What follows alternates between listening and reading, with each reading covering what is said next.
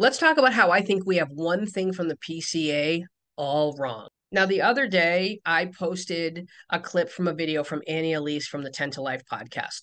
She had a friend that she knows very well, that she trusts, give her information that she got from a friend whose husband is in the FBI and was involved in the investigation. Now, many of the things that Annie said in these sort of insider crime scene tips ended up being true. That there was blood on the sheath, um, and that there was, excuse me, that there was DNA on the sheath. That the sheath was found under one of the victims' bodies. It commented on one of the victims. Trigger warning, very graphic here. That one of the victims was stabbed 53 times and was beaten so badly they were unrecognizable. And we do know that one of the victims suffered overkill.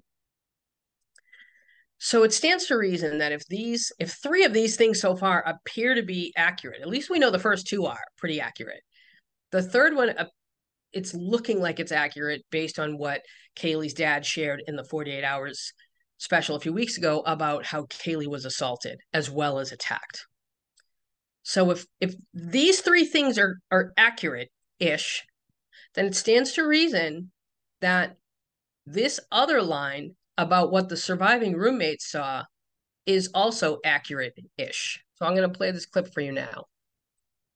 One of the cops said that one of the girls in the basement who survived went by the staircase and she thought it was Ethan and yelled at him to shut the fuck up, but it was actually the killer.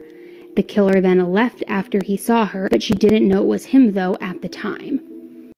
Now, the killer then left after he saw her.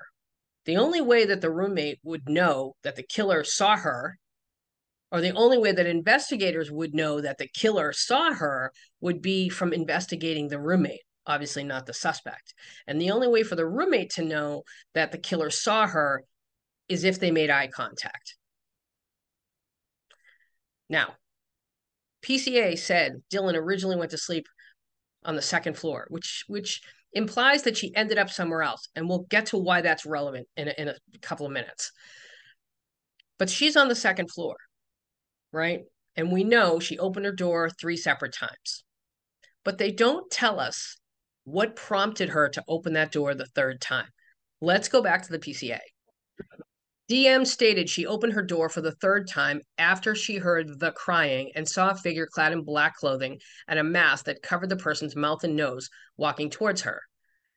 The male walked past DM as she stood in a frozen shock phase. The male walked towards the back sliding glass door.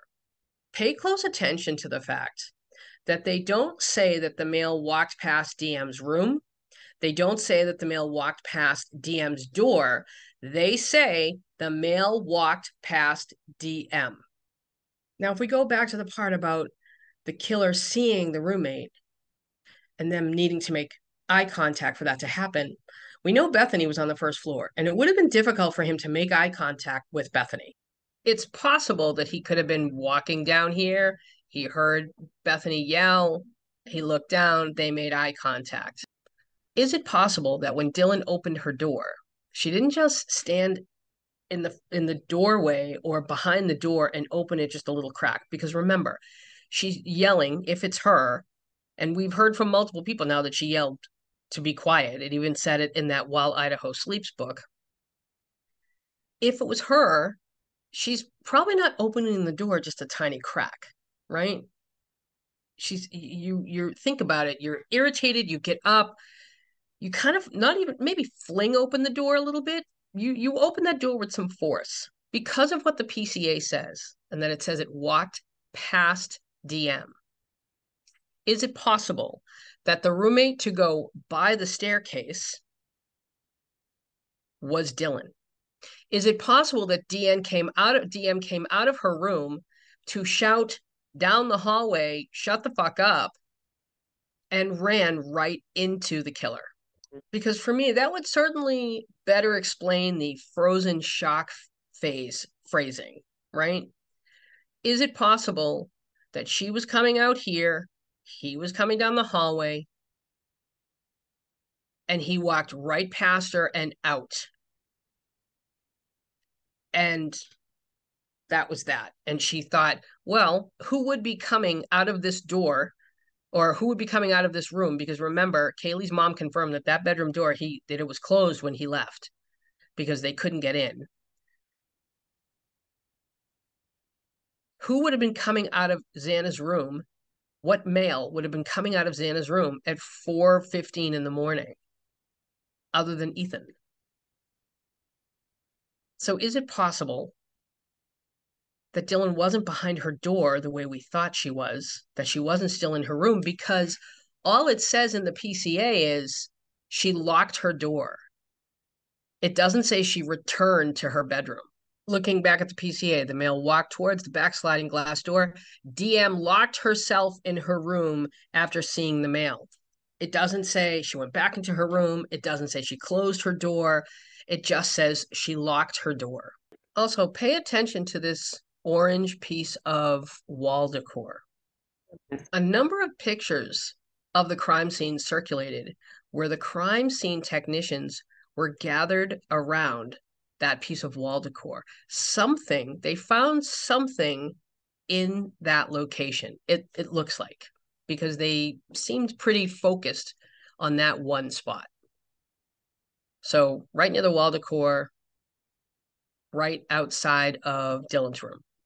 And for people saying, well, if he saw her, why wouldn't he kill her? And uh, because he was about to get caught and he didn't want to waste any more time there and risk getting caught, so he left. He was probably wearing something that covered his face other than his eyes and his eyebrows. So I'm thinking he was either exhausted, he didn't want to get caught, or he left, or he had something else in mind. This is from the first press conference after the murders. Or did it seem like any of the entries were left unlocked by any means? I'll answer the last part there just because it's at the front end of my mind. We're not 100% sure if the door was unlocked, but there was no damage to anything, and the door was still open when we got there. So if the sliding back door was open after the suspect left, and it was 20-something degrees that night, that early morning, and we know that the PCA states Dylan originally went to sleep on the second floor, which implies she ended up somewhere else. But in order to do that, she would have to leave her room. She would have to leave, right? Why didn't she notice that backsliding door was open? Or maybe it just didn't occur to her. Maybe it wasn't chilly. I don't know. But it strikes me as odd that her room is right across from the kitchen and she wouldn't have noticed that backsliding door was open. And I'm wondering if she didn't notice it was open because it wasn't. I'm wondering if when he returned to the area in the morning, did he return with the intention of killing Dylan? Did he return with the intention of finding the sheath? Did he go back in the house? Now, it's totally possible she just didn't notice the door was open. I could be overthinking this. But if she's not, is it possible that he came back to the house the next morning, went to Dylan's room, saw that she wasn't there because she obviously must have moved to the first floor, and then left? I mean, I would think they would have caught him on camera, that we would have known that by now, but I don't know. What I think is, I don't think Dylan was in her bedroom peeking through a crack in the door anymore. You know, they've worded that PCA in such a way that it leads you to believe something that I don't know is true. I'm starting to think Dylan came out of her room to yell down the hallway to Ethan and Xana to keep the noise down. And I think she was probably walking towards the staircase and he was walking out of the room. And I think they like ran right into each other. Maybe I'm overthinking it. Maybe it was Bethany that saw him. But the way it's worded and the frozen shock phase, it's sounding and seeming more to me like Dylan came out of her room and their paths collided.